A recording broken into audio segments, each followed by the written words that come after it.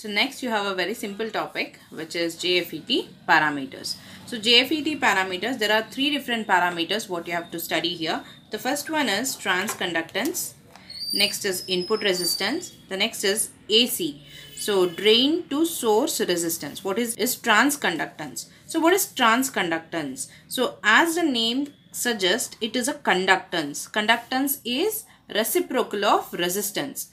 So conductance, it is represented as G. So we know that resistance is represented as R, and so it is inversely proportional to the conductance. Inversely proportional to the conductance. The same thing, the conductance you are studying. So with respect to JFET, so it is a parameter here which we call it as transconductance. So it is called, so it is transconductance. It is the ratio of change in drain current to change in gate to source voltage. Change in gate current. So when I take the transfer characteristic, so this is the transfer characteristic what we explained in the previous section. So here you have the transfer characteristic.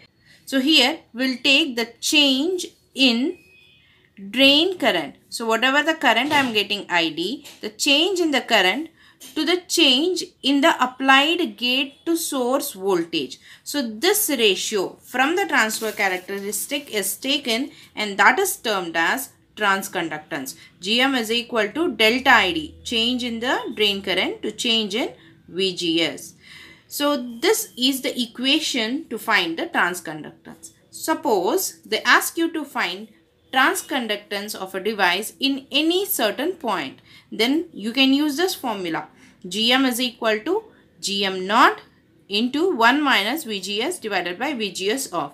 So this parameter is given, this will be given, and you have to find Gm and Gm naught. So what is Gm naught? It is the transconductance, or it is the transconductance of the device when VGS is equal to 0. At this point, when VGS is equal to 0, what is the transconductance you get? That is termed as Gm naught. So this is the transconductance at VGS is equal to 0. It can also be calculated as Gm naught is equal to 2 times of IDSS divided by VGS off.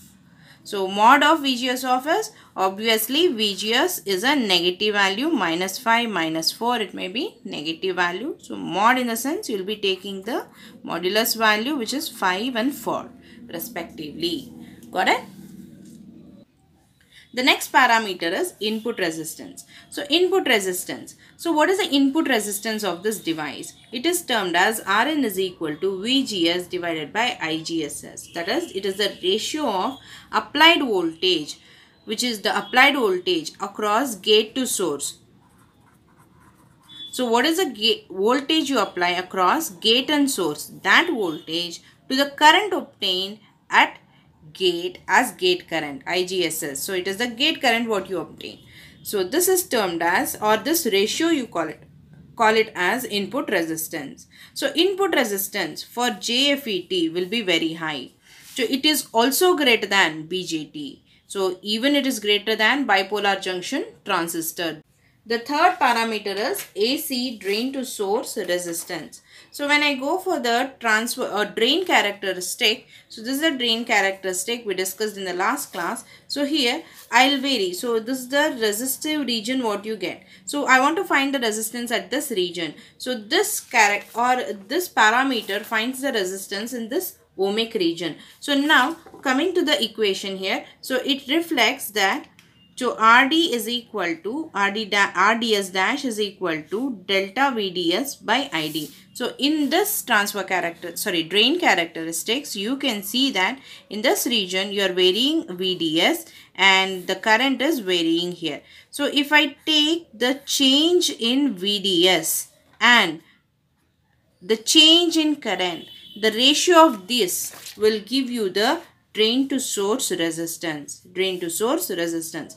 So this is the resistance what you get in ohmic region. This is the resistance what we get in ohmic region. So this is all about the parameters of JFET.